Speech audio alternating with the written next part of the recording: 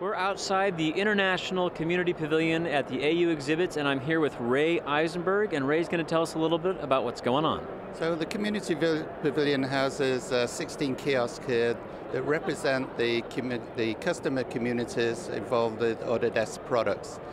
They represent over 1.5 million of our customers that are actually members of Autodesk communities.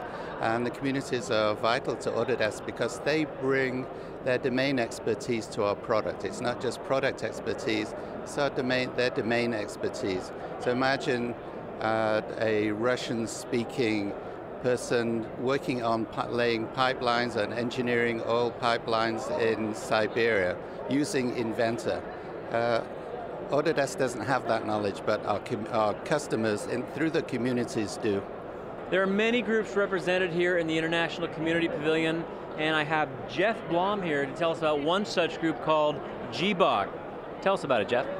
GBOG is the Greater Boston Autodesk User Group. We're in Boston, Massachusetts.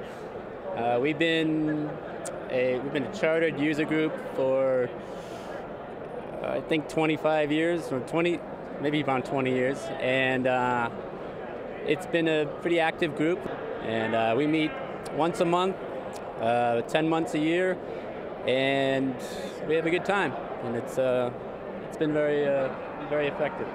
I'm here with Carlton and Jim, who have entered into a very interesting contest. I'm going to have them tell us about it.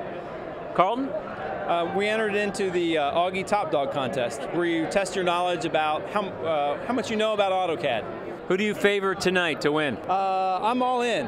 I'm going to win it. I'm going to win it all. I got 17 out of 35. Nobody can beat me.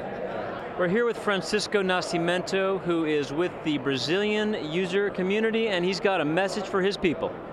Okay, I think you should try to reach our website from Brazilian Autodesk community, because it's very important to join and get us to exchange knowledge where people help people.